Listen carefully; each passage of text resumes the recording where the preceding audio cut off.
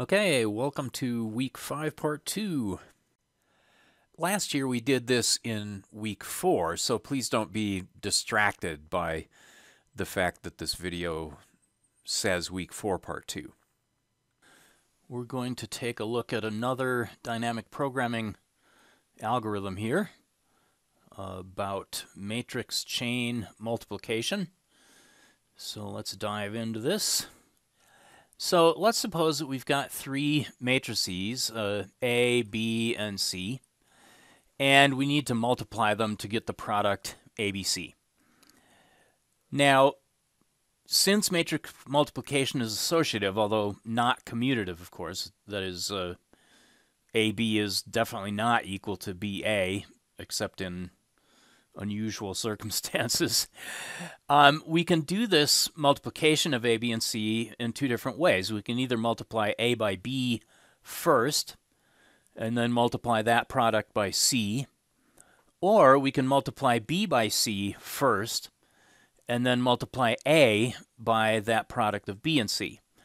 And the question is, do we care? Well, I will hereby confess that in my past life, if I was faced with having to multiply several matrices together, I would just multiply them together from left to right without really thinking about it. But it turns out that it does matter. Okay, so let's suppose that we have two matrices A and B. We're going to multiply those together to get the product of D. Now, each cell in this product matrix D is going to be the result of multiplying a row of A times a column of B. Basically, the dot product of the row of A with the column of B. And of course, therefore, the number of columns in each row of A has to be equal to the number of rows in each column of B in order for this dot product to be well defined. Okay, so as we typically do, we're just going to say, well, A has dimension m by n, B has dimension n by p. We don't really care what those values are as long as they're positive, and we do note that the number of columns of A has to be equal to the number of rows of B. All right. Now, how expensive is it to do this multiplication? Well, we are, as we compute these dot products, we're going to perform n multiplications of the individual item values in A times the corresponding item values in B. And if we just count those multiplications, then we have n operations that we're performing for each cell. We're actually adding all of these things together, so that's roughly another n, but we won't count everything twice. We'll just call this n operations. And since we have m rows and p columns in the result, then the total number of multiplications we're going to have to do is going to be m by n by p. That is the number of rows of A times the number of columns of A times the number of columns of B. Okay, so that is the cost in multiplication terms of doing this computation. To illustrate, let's suppose that we've got this matrix A, and let's suppose that this is 20 rows by 4 columns, and B is 4 rows by 10 columns, and C is 10 rows by 5 columns. So we have the dimensions matching up correctly. 20 by 4, 4 by 10, 10 by 5. So when we compute this product, ABC, we're going to end up with a 20 by 5 matrix when we're all done. Let's suppose that we do compute this thing from left to right. That is, we compute A times B first, and then multiply that product by C. Well, that means that AB is going to require 20 rows times 4 columns times 10 columns of B. That is 800 multiplications to accomplish that that matrix multiplication. And if we then multiply by C when we're done, that's going to entail doing another 20 by 10. Okay, the result of multiplying A by B is a 20 by 10 matrix. So that's the result of then multiplying by C is going to be 20 times 10 times 5, the number of columns in C. And we have to add these operations together to get the total number of multiplications that we have to do. So all told, in order to multiply A by B and then multiply that result by C, we end up doing 1,800 multiplies. Alrighty. Well, let's try doing this the other way. Let's multiply B and C first, and then multiply A by that product. The dimensions of the arrays A, B, and C are the same. If we multiply B and C first, then B is 4 rows by 10 columns, and C has 5 columns, so we're going to end up doing 4 times 10 times 5 is 200 multiplies for multiplying B times C. And if we then multiply A times that product, well, A is 20 rows and 4 columns. So we're going to have 20 by 4 times 5 is 400 operations in order to multiply A times the product of BC. Again, we have to add these together to get the total number of multiplications of integers or values, they could be floats, to accomplish A times the quantity BC. But 200 plus 400 is only 600 operations. All right, whereas when we multiplied AB times C, that is, when we multiplied the quantity AB times C, we ended up doing 1,800 operations. So it does turn out to matter quite a lot which order you do your matrix multiplications in. And the more matrices you have involved, the more it matters. Okay. So let's suppose that we've got n matrices, and the dimensions of these things are such that if we write down the product, a sub 1, a sub 2, blah, blah, blah, a sub n, that's well defined. That is, that the number of columns of A1 is equal to the number of rows of A2, and the number of columns of A2 is equal to the number of rows of A3, etc., etc., etc.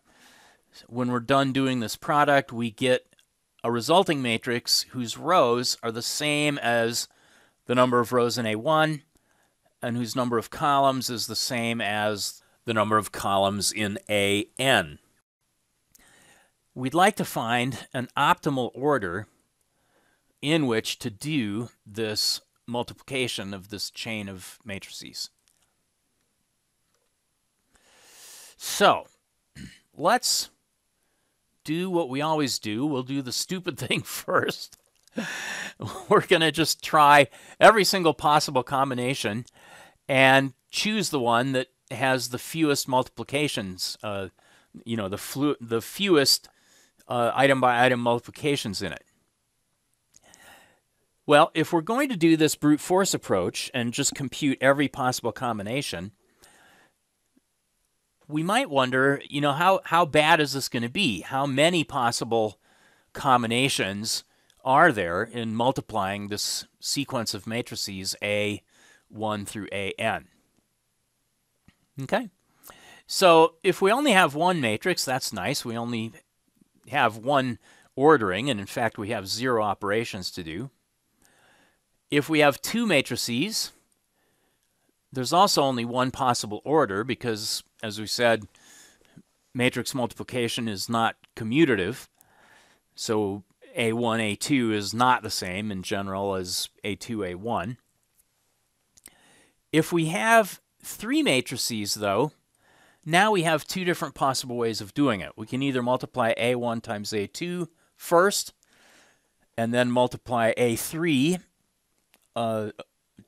multiply that product A1, A2 times A3, or we can multiply A2, A3 first, and I just noticed I have a clever typo there. It doesn't matter that much. All right, so we're going to multiply A2 times A3 first, and then multiply A1 times the product of A2 and A3.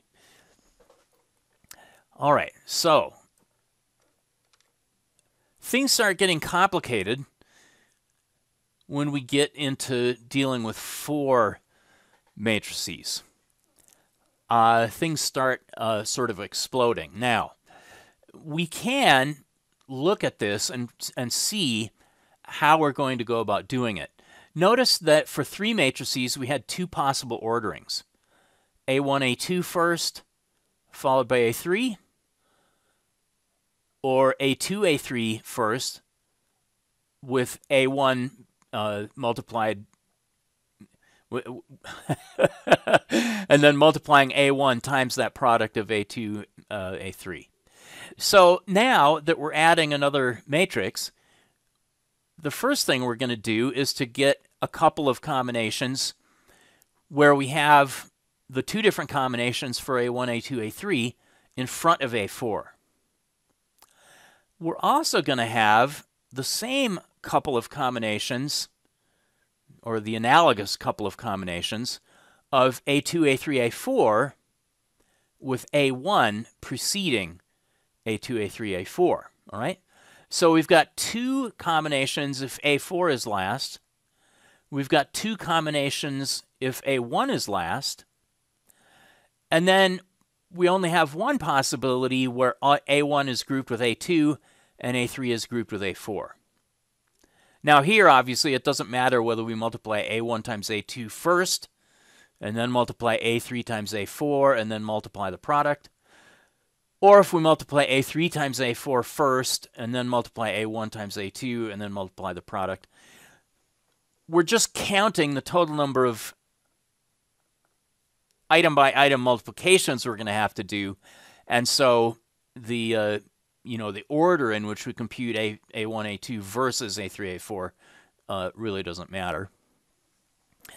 And so now that we've fleshed this out to 4 matrices, we can really see a pattern emerging here, because each time we add another matrix, we're going to have one more case of all of the preceding possibilities with the new matrix stuck on the end, plus one more case of all of the preceding matrices with the new matrix included and the first matrix stuck on the beginning. And then we're going to have all of the sort of middle combinations. So the way this is going to work out, if we think of P sub j as being the number of possible ways of ordering the multiplications of j matrices, well, if we only have one matrix, then there's only one way of ordering it.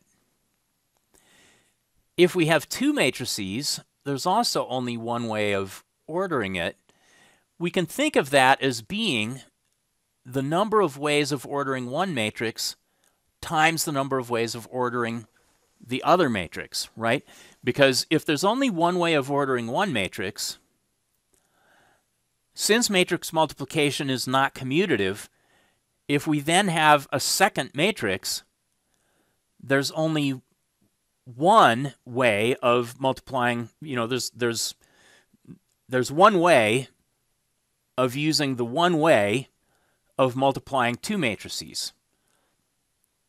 Now, when we get to 3 matrices, then as we saw, there were 2 combinations. Because basically we can think of 3 matrices as being one matrix followed by a product of 2 matrices, or 2 matrices followed by one matrix. And then this pattern just continues, so that when we get to some arbitrary number of matrices,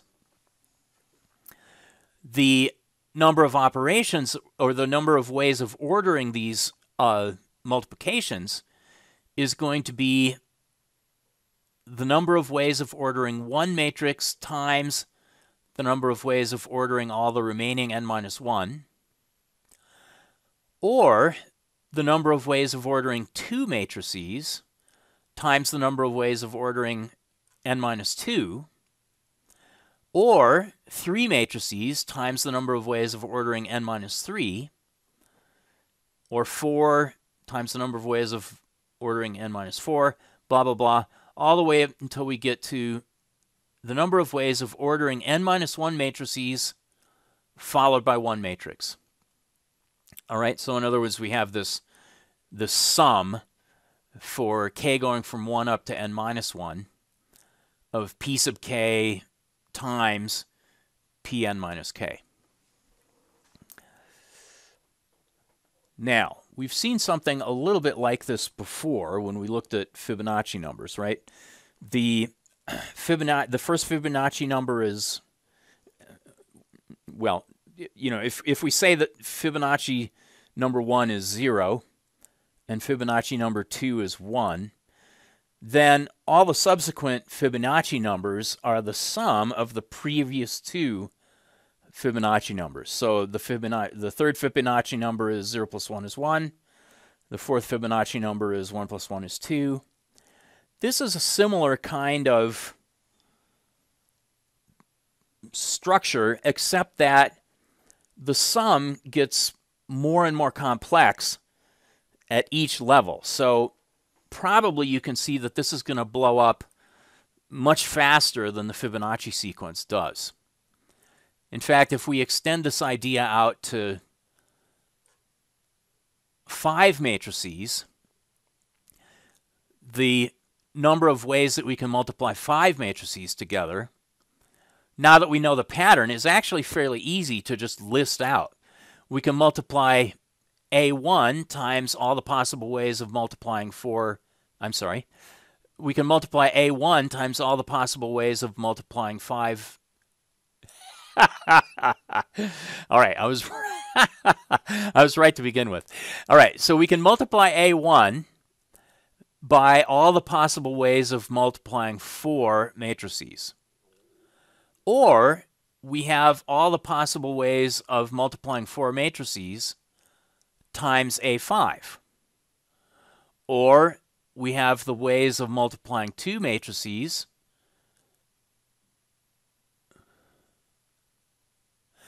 there is only one way of multiplying 2 matrices, obviously. Okay, so we have that times the different ways of multiplying 3. And then, of course, we have sort of the mirror image of that, the number of ways of multiplying 3 times the number of ways of multiplying 2. So we just, you know, compute that value and we get 14. And it turns out that this sequence blows up, as I said, it does blow up faster than the Fibonacci sequence by quite a bit. And without, now I just looked this up, I can't prove it. But so I'm told, this thing grows on the order of 4 to the n. So that's obviously exponential. Pretty bad. And you can see that even if we just get up to just 20 matrices, we've got, what have we got here? We've got almost 2 billion ways of multiplying a sequence of 20 matrices together. All right, so we're just not going to be able to do this. We can't use the brute force approach, which isn't surprising. You know, pretty much we can never use the brute force approach for other than super trivial problems. So we have to be more clever. All right, so let's think about this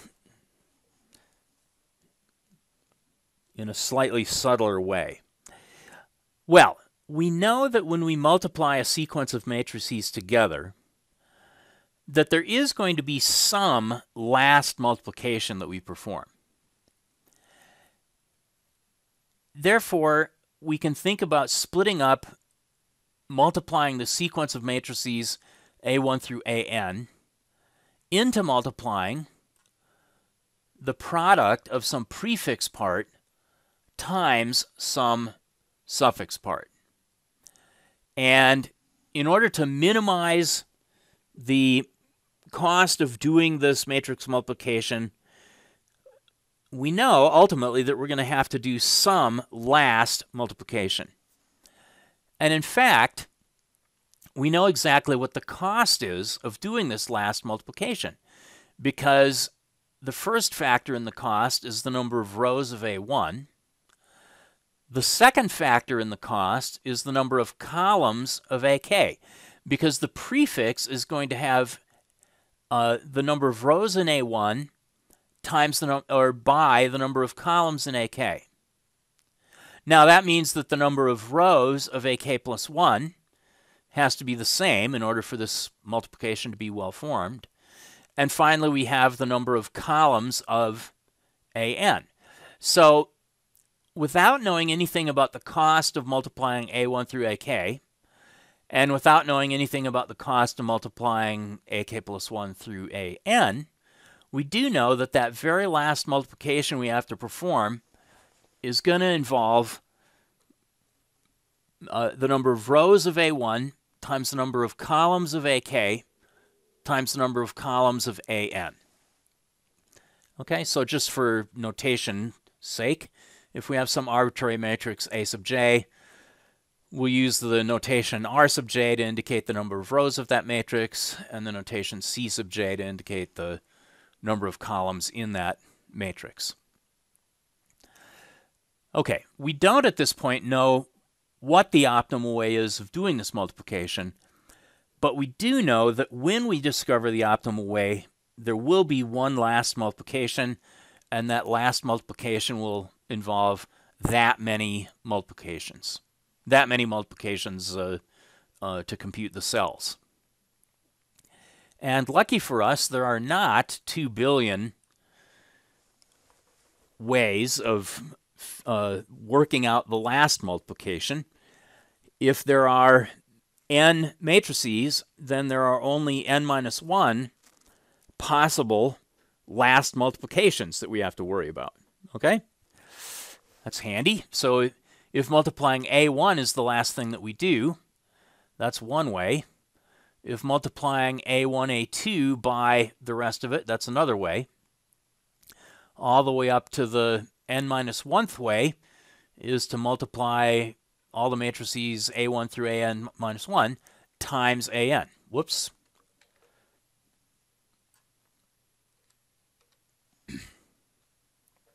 Okay. So now that we know what the cost is of doing that final multiplication, let's define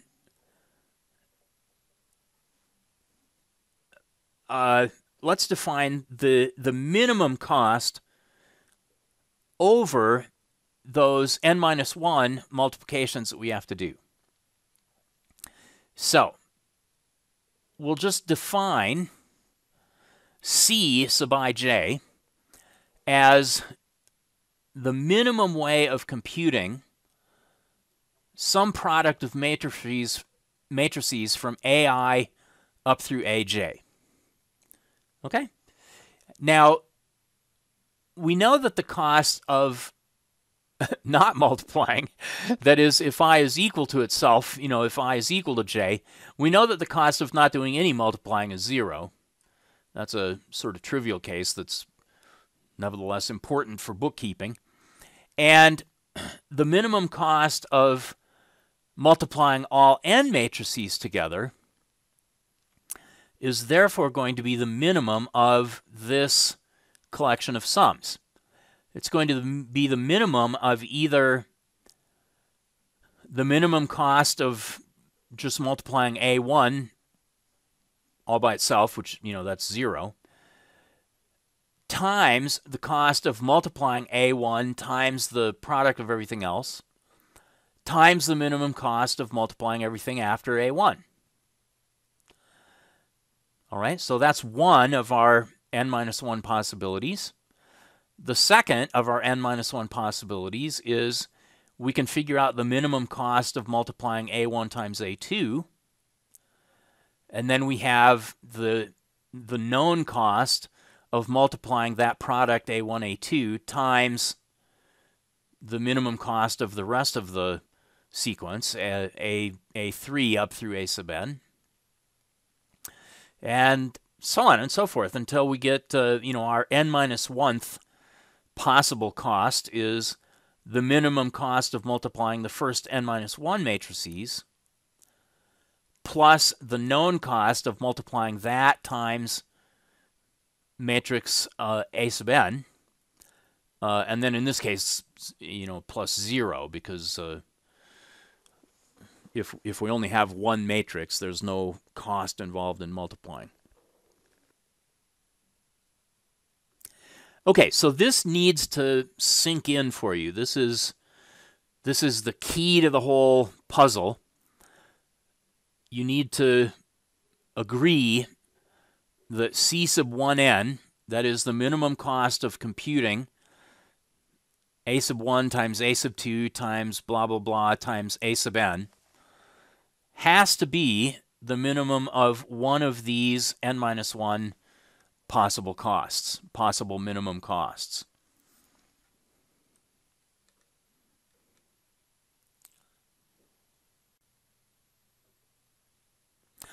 All right, so now if we're going to be able to compute this thing, C sub 1n, that is the minimum cost of computing this product, A1 through AN, we are going to have to compute these prefix and suffix minimum costs as well. In general, for any Cij, the minimum cost for Cij, by the same reasoning that we used to come up with this C1n formulation, the minimum cost of Cij is going to be 0 if I is equal to j. Otherwise, if j is greater than I, we're not going to deal with situations where j is less than I. So otherwise, if j is greater than I, then we're going to need to find the minimum of all of the C sub ik plus the number of rows of matrix I times the number of columns of matrix matrix K, times the number of columns of the final matrix J, plus the minimum cost of the suffix part. And this is going to be true for K going from I up to J minus 1. All right, so it's the same formulation as what we have here on slide 13, just reduced to a smaller interval of matrices from some arbitrary I to some following J. Well, gosh, we're trying to compute C sub ij. That seems very two-dimensional. We've got a matrix I followed later by a matrix J and the matrices in between. So let's put a table together in which we can store theseCij's. And we know that we have n matrices. We're counting the matrices A1, A2, A3 up through AN.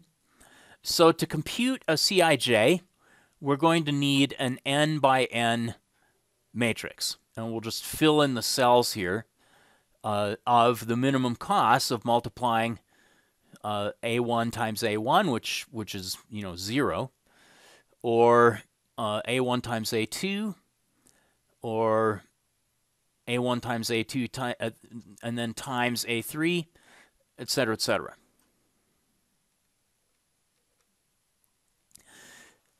To add a little bit of concreteness, let's suppose that we have these 6 matrices that we need to multiply. And we've been careful to choose dimensions for the matrices so that this product, A1 through A6, is well-defined. Okay, so A1 is 10 by 4, A2 is 4 by 20, A3 is 20 by 8, A4 is 8 by 5, A5 is 5 by 12, A6 is 12 by 3. So in each case, the matrix has the same number of columns as the following matrix has rows. And when we're all done, we're going to end up with a 10 by 3 matrix as the product. Okay? Now, this is not drawn exactly to scale. I sort of, I sort of did my best with the drawing tools. All right. So now let's take a closer look at our matrix that we're going to use to store these values of Cij. We're not going to have any cases. Did I do this upside down?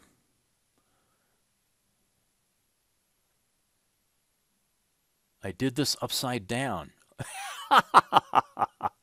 All right, so in my matrices here, I have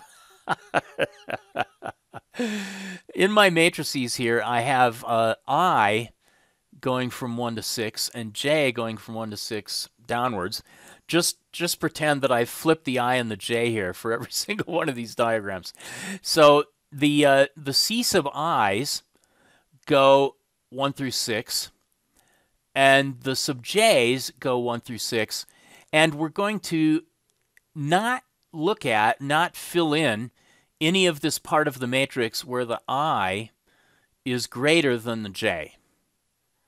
Okay, so like I said, if you imagine that this is j and this is I, we're only going to fill in values in the matrices in this matrix where the value of j is greater than or equal to I.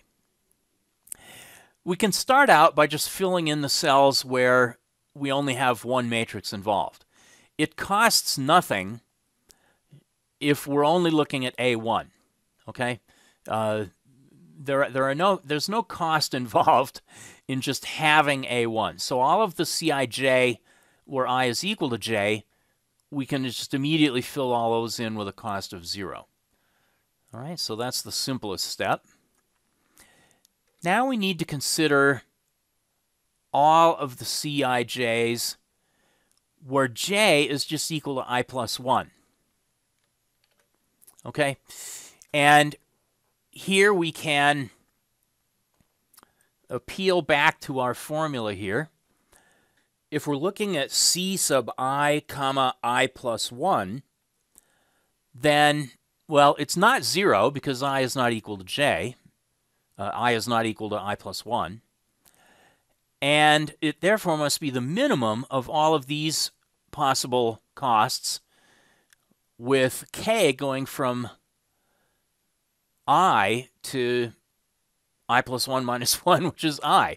So, in fact, in order to compute this minimum, there's only one number we need to compute. All right? If we only have two matrices involved, there is only one cost. The cost of the first matrix all by itself is 0. The cost of the second matrix all by itself is 0. And so the only real cost, if we have a sub I and a sub I plus 1 involved, is r sub I times c sub I times c sub j, or times c sub I plus 1. So here's the formula. We're trying to find the maximum of c sub I comma I, which is 0, plus rows in matrix sub I times columns in matrix sub I times columns in matrix sub I plus 1 plus another 0. Okay? Now, these are really easy to compute for each of the possible pairs. All right, so for C sub 1, 2, what we have is 10 times 4 times 20. All right, so 10 times 4 is 40 times 20 is 800. So we get our 800 filled in for C1, 2. For C2, 3, we have 4 times 20 is 80 times 8 is 640. All right, and then for C sub 3 sub 4, we have 20 times 8 is 160 times 5 is 800. And C sub 4 sub 5 is 8 times 5 is 40 times 12 is 480. And then finally, C sub 5 sub 6 is 5 times 12 is 60 times 3 is 180. All right, so again, those are easy to fill in. Now, mechanically, if we're writing code to do this, notice that this number that we're computing here is the sum of C sub 1, which is 0, plus that product, R1, C1, C2, which is 800, plus C sub 2 sub 2, which is 0. So all that we need in order to compute this cell is the values to its left and the values below it, and the dimensions R1, C1, C2, which are just stored as part of the descriptions of the array variables. All right, and so the importance of remembering about these earlier values in the matrix are going to come into play now when we start taking a look at C sub I, comma, I plus 2. Okay, so here's C sub I, comma, I plus 1.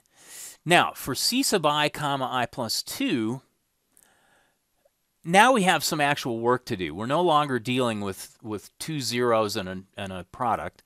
We're dealing with C sub I plus rows sub I, column sub I plus 2, plus the cost of I plus 1, comma, I plus 2. Now this time, okay, this guy here is 0, but this is not 0. C sub I plus 1, comma, I plus 2 is definitely not 0. All right, so we have one cost. If we multiply a matrix times the product of two matrices, and we have another cost if we multiply the product of two matrices by one matrix. Okay, so those are the combinations involving three matrices. And once again, we can fill in these numbers from the matrix and doing a simple computation. So for the specific example, C13, notice that C11 is 0. Okay, C11 is 0, plus rows in A1, columns in A1, columns in A3. So that's 10 by 4 by 8. Okay, 40 times 8 is 320, plus C sub 2 sub 3. Now, C sub 2 sub 3 is this value here. So notice that in my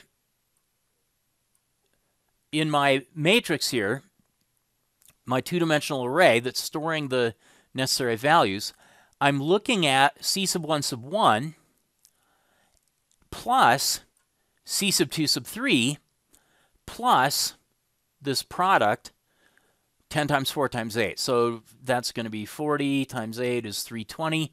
320 plus 640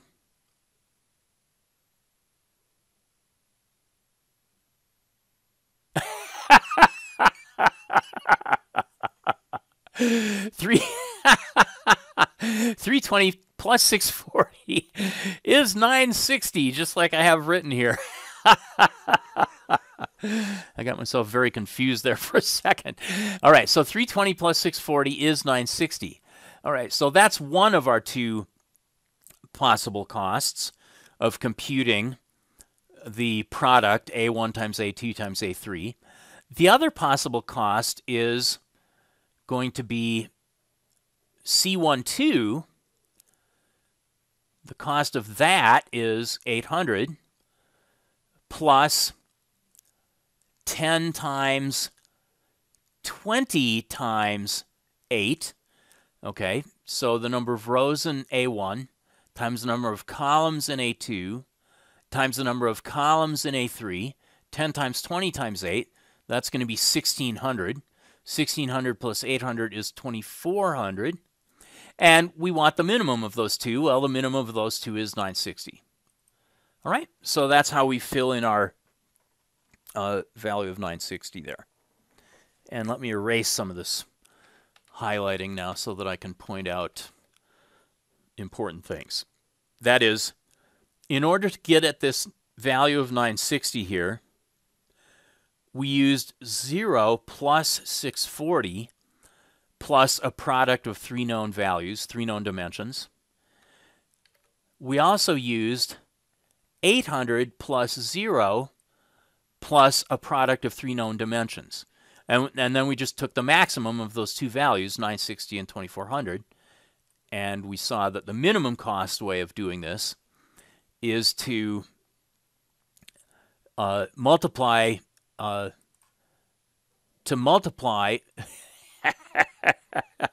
here, is to multiply A2 times A3 first, and then multiply A1 times that product. That way is more efficient, less costly than doing A1 times A2 and then multiplying by A3. Now, we go through that same computational rigmarole for C24, C35, C46, all right? So we need to fill in, whoops, didn't mean to highlight the 800. We need to fill in these, we need to fill in these other diagonal cells. Notice how we're filling this stuff in diagonally. We start with all the CIIs, and then we go to the CI I plus 1s, and then to the CI I plus 2s, and then we're going to do the CI I plus 3, CI I plus 4, CI I plus 5, and in fact, in that case, it's just going to be C1 and C1 comma 6, because we've only got one cell in that diagonal. All right, so here, without going through all the mess, I've filled in these other diagonal columns. Actually, here is another specific example. This is C24. Okay, so that's going to be C22, which is 0, plus the rows in A2 times the columns in A2 times the columns in A4. So that's going to be 4 times 20 times 5. All right, 4 times 20 times 5 is 400, plus the 800 from C sub 3 comma 4. All right, C sub 3 comma 4 is this 800.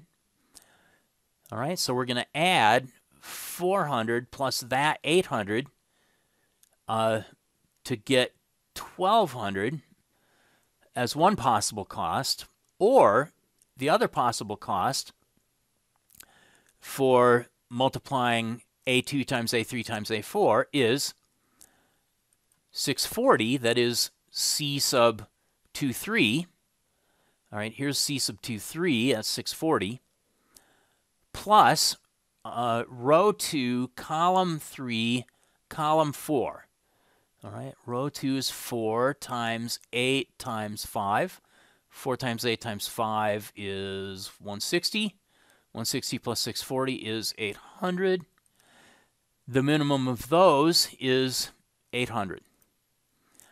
All right, so that implies that if we're going to multiply if we're going to multiply A2 times A3 times A4, the minimum cost way of doing that is to multiply A2 times A3 first, and then multiply A4. Okay, so that approach is cheaper than multiplying A3 and A4 first and multiplying A2 times that product, A3, A4. And similarly for C35 and C46.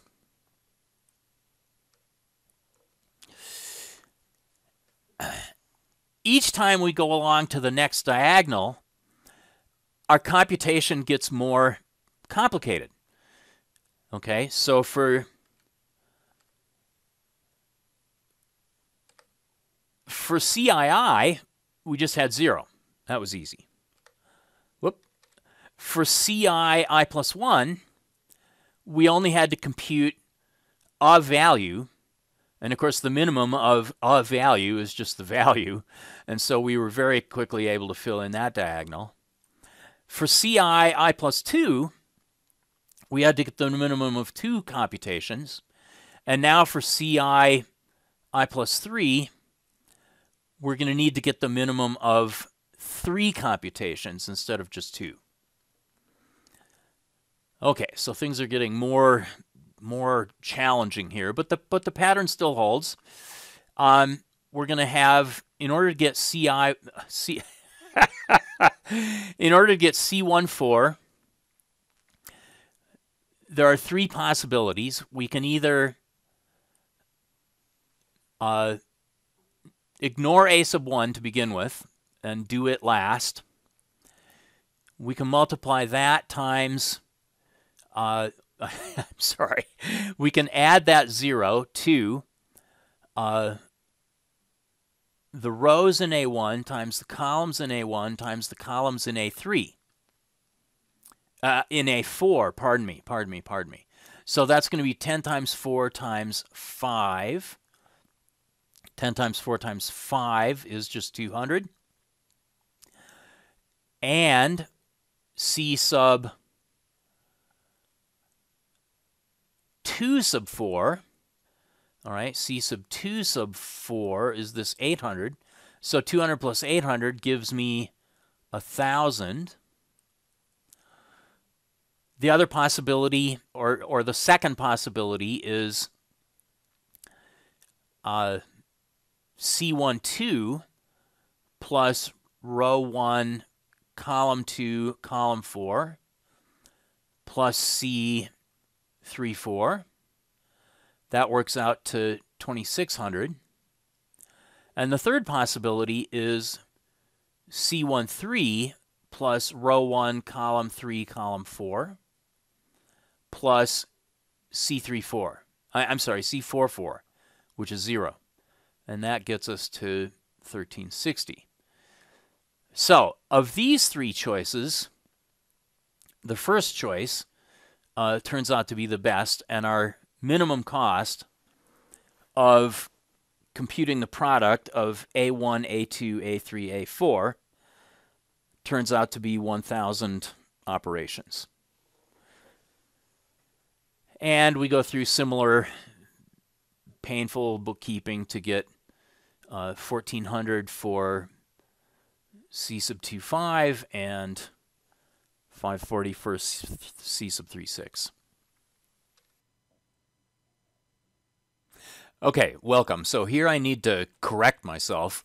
The slides say 1,400 and 540. When I originally posted this material, I had done this table using Excel, and it turns out made a stupid mistake in my Excel logic. So the correct numbers are the numbers shown here on the revised slide 21, which is the correct numbers in your posted lecture slides. C sub 2 sub 5 should be 1040. C sub 3 sub 6 should be 780. And for the next few slides, the numbers posted with this week's lecture slides are correct. The logic in the algorithm in the video is correct, but the specific numbers in rows 2 and 3 are, turns out, not correct in this table. All right, sorry about that. All right. This next diagonal, I've just filled these numbers in. Here's the computations that we would have to do. Okay. I just don't want to plug numbers in. I've done this out of PowerPoint. And so those are the values. And so let's get to the grand finale here. Now we're going to get C sub 1 comma 6. And there are 5 numbers that we have to compute now. And we're going to find the minimum of those 5 numbers. So we've got C11 plus R1 C1 C6 plus C26. And C11 and C26 are just right in the table. So C11 is here. C26 is here. All right, so we've got the sum of that number plus this product.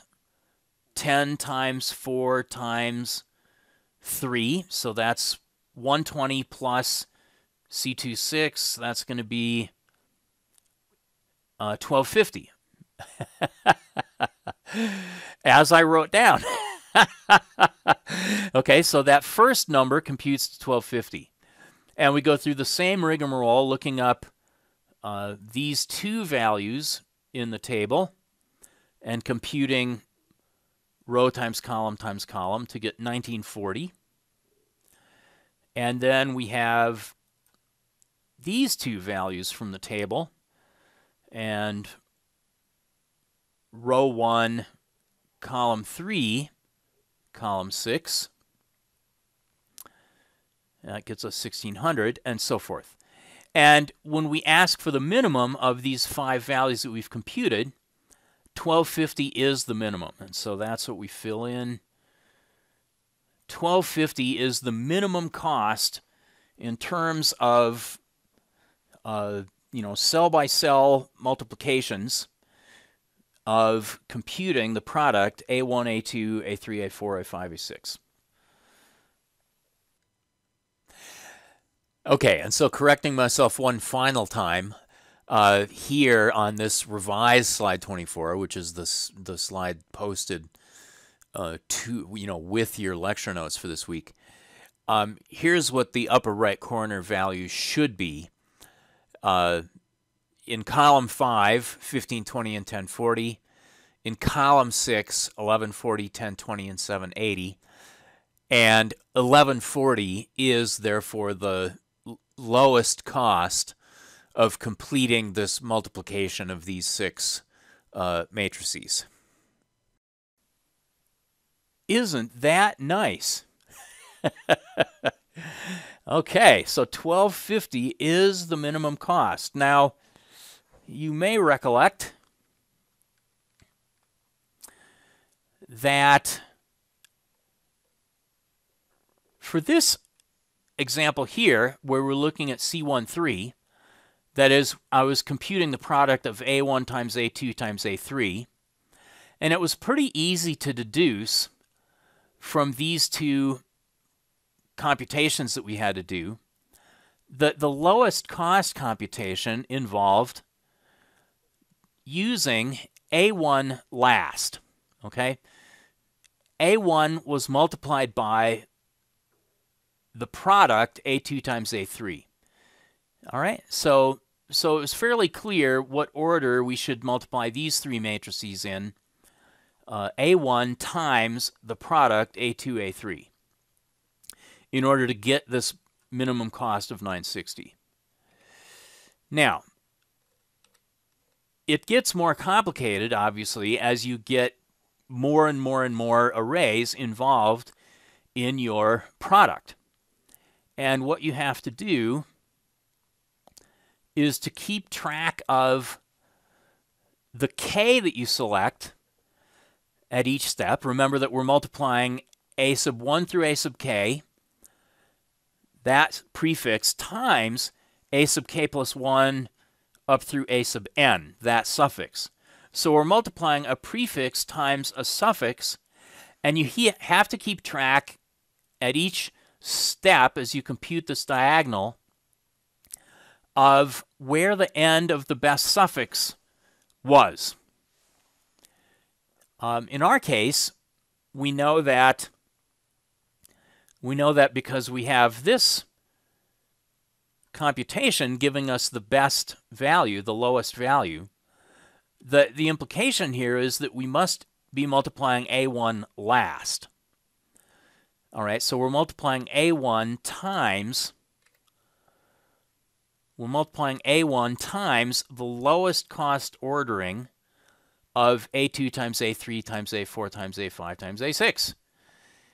But you have to add to your code the memory of the best ends of the prefixes and suffixes in order to figure out what that parenthesization, what that association of those 5 matrices needs to be. So guess what? You will have to do that. Now, lastly, we've got this algorithm that computes the lowest cost for multiplying these matrices, and this does scale up to an arbitrary number of matrices, but 6 is about the most you can handle in an actual example and have it fit on the page and not put you entirely to sleep. What is the performance of this thing? Well, clearly we've got an n by n array that we're filling values into. We're not filling values into the whole thing. We're only filling values into a little more than half. So we have order n squared just from the two-dimensional array that we're filling in. Is that it? Is it just order n squared? Well, no, unfortunately not, because for each cell that we fill in, there are up to that many values involved that we have to compute, right? So for CII, there was only one value we just got the value of 0. For CII plus 1, there were 3 values involved, 0 plus a product of integers. And then for 960, there were, let's see, 1, 2, 3 values twice, if I'm not mistaken. Yes. So 3 values twice. All right, so you can see that